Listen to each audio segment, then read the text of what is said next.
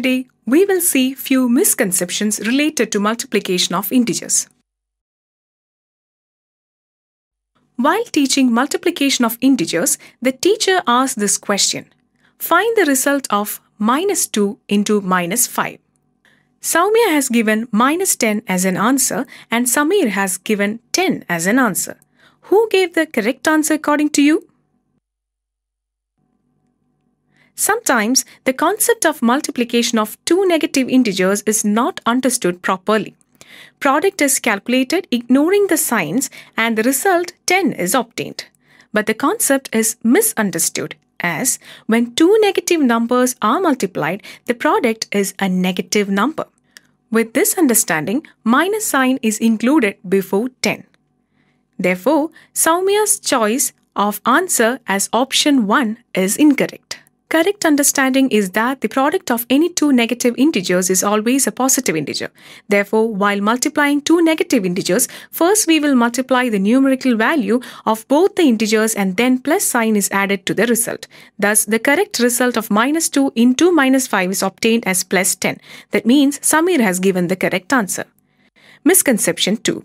One day, Akash's father has asked him a funny question.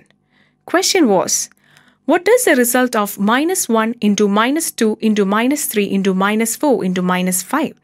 Akash has given 120 as an answer. Is this the correct answer? Many times while multiplying two or more integers, numeral values are multiplied and the result is obtained as 120. But there is an incorrect understanding of the signs to be included in the result. Most of the times, while finding the product of integers, it is understood that the product of two or more negative integers is a positive integer. But option 1 is an incorrect answer. To find the sign, we will count all the negative integers. If their number is even, then plus sign is included in the result. If it is odd, then the minus sign is included in the result. Here, the number of negative integers are 5, which is an odd number.